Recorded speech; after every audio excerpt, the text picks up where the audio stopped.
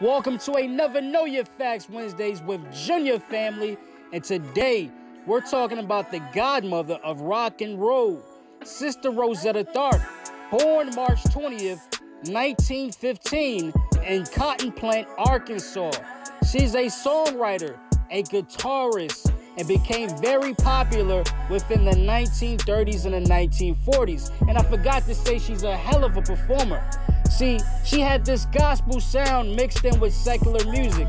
She appealed to R&B as well as rock and roll audiences. She was a heavy influence on the genre of rock and roll, inspiring a lot of those early musicians of that time. We're talking about your Elvis Presleys and your Chuck Berrys, but at the age of 4, she picked up the guitar and traveled with her mother at the age of 6 all around churches in the South.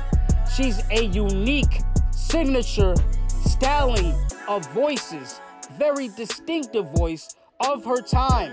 She joined the Cotton Club, the famous Cotton Club, at the age of 23.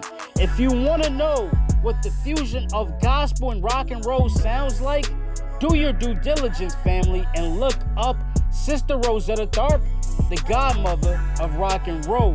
Now this is another Know Your Facts Wednesdays with Junior